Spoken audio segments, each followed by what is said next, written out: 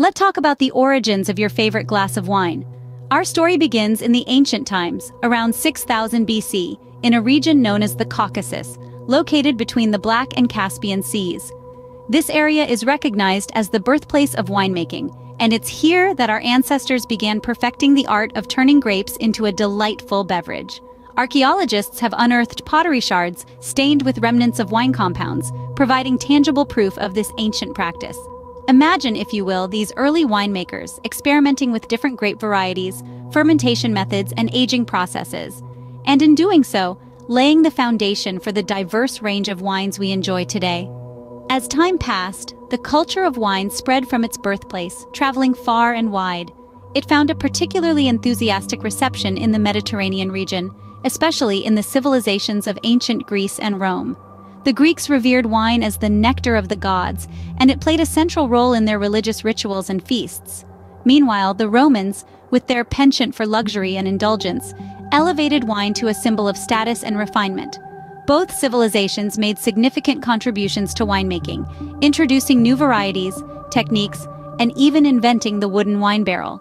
Their love for wine was so profound that they even had deities dedicated to it, Dionysius for the Greeks and Bacchus for the Romans.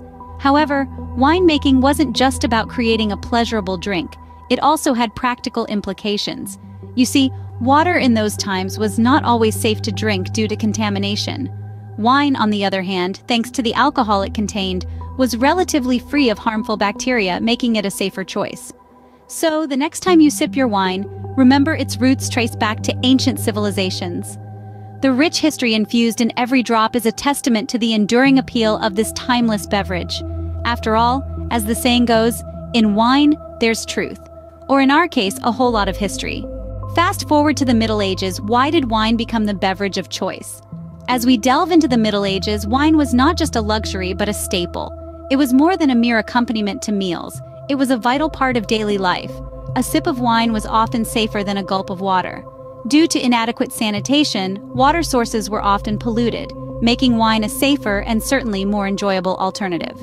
The church, a dominant force in medieval society, played a significant role in vineyard cultivation and wine production.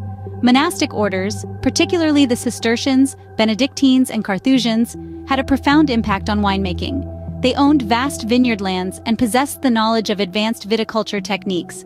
The monks, being literate, recorded their observations and techniques, leading to significant advancements in wine quality and consistency. Wine also held a sacred significance, being an integral part of the Eucharist, the Christian ritual commemorating the Last Supper. This religious importance further elevated wine's status in society and ensured a steady demand. But wine wasn't just a religious symbol or a safe drink. It was also believed to carry medicinal properties. Hildegard of Bingen, a renowned herbalist of the 12th century, wrote extensively about wine's health benefits. According to her, wine could aid digestion, restore vitality, and even alleviate melancholy. So, from quenching thirst safely, to serving religious rites, to healing the sick, wine was an essential part of life in the Middle Ages. These factors not only increased the demand for wine, but also led to improvements in viticulture and winemaking techniques. Thus, the Middle Ages significantly shaped the wine industry, with influences that persist today. As we raise our glasses today, we are in fact toasting to a tradition honed by centuries of history, a tradition that began in the vineyards of medieval monasteries. The Renaissance period marked a significant shift in winemaking. But how? Let's delve into the transformation that occurred in the world of wine during this period of cultural revival. The Renaissance, spanning the 14th to the 17th century, was a time of great change and innovation, and winemaking did not escape its influence. The focus began to shift from quantity to quality. Prior to the Renaissance, wine production was largely about volume. However, this era saw a distinct turn towards the craft of making fine wine. Winemakers became more concerned with the nuances of flavor, aroma, and texture, leading to the production of more complex and refined wines. With this shift came an increased recognition of the importance of terroir, the concept that a wine's character is largely influenced by its geographical origin. This understanding led to the emergence of region-specific wines. From the sun-kissed vineyards of Tuscany to the fertile soils of the Loire Valley, winemakers began to produce wines that reflected the unique characteristics of their regions. This period laid the foundation for the appellation systems we see today, where wines are classified based on their place of origin. During the Renaissance, the world also saw the birth of a wine style that continues to captivate palates to this day: sparkling wine. Winemaking techniques evolved to allow the production of these effervescent wines, which quickly gained popularity. The bubbles were initially seen as a flaw, but eventually they became the charm of these wines, leading to the creation of famous styles such as champagne. The Renaissance also saw the advent of glass wine bottles, allowing wines to be aged for longer periods. These bottles, coupled with the invention of the cork, transformed the way wines were stored and enjoyed, adding another layer to the wine experience. The Renaissance, thus, ushered in a new era of sophistication in winemaking. This period of enlightenment and discovery forever changed the landscape of winemaking, setting the stage for the intricate and diverse world of wine we know and love today. In our modern era, winemaking has reached new heights, but what influenced this evolution? As we journey through the timeline of winemaking, we now find ourselves in the present day, where both tradition and technology play significant roles. The modern winemaking process, although deeply rooted in ancient techniques, has been greatly impacted by technological advancements. One such advancement is temperature-controlled fermentation. This innovation allows winemakers to regulate the temperature of the fermentation process, ensuring a consistent and high-quality product. It's a far cry from the ancient times where wine was left to ferment in open-air containers, subject to the whims of the weather. Let's not forget the introduction of stainless steel tanks. These are a far cry from the wooden barrels of yesteryears. They're not just easier to clean and maintain, but they also prevent oxidation, keeping the wine fresh and preserving its original flavors. Then there's the innovation of screw caps, a modern twist on the traditional cork.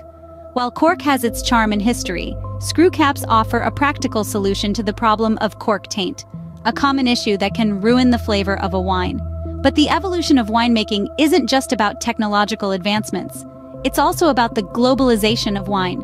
Thanks to modern transportation and commerce, wine is no longer a luxury limited to certain parts of the world.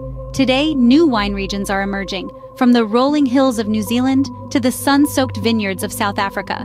So the story of winemaking is one of change and adaptation, of old meeting new. It's about preserving age-old techniques while embracing modern innovations.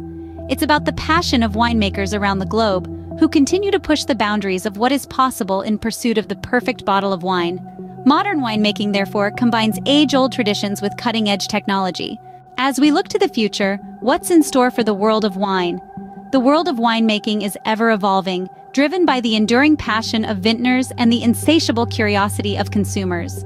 As we move forward, we can expect to see a wave of innovation and change sweeping across vineyards and cellars around the globe.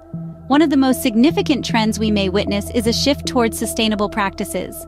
Winemakers are increasingly aware of their role in environmental stewardship, and they're taking steps to ensure their production methods are as green as possible. This might involve using renewable energy sources, reducing water usage, or even introducing biodiversity programs to help protect local ecosystems. Alongside this, there's a growing demand for organic wines. More and more consumers are seeking out wines free from synthetic pesticides and fertilizers, leading to an increase in organic viticulture. This method of winemaking not only has potential health benefits for the consumer, but also promotes soil health and biodiversity in the vineyard. But perhaps the most critical factor influencing the future of winemaking is climate change. Rising global temperatures could drastically alter the landscapes of traditional wine regions, potentially making them unsuitable for certain grape varieties.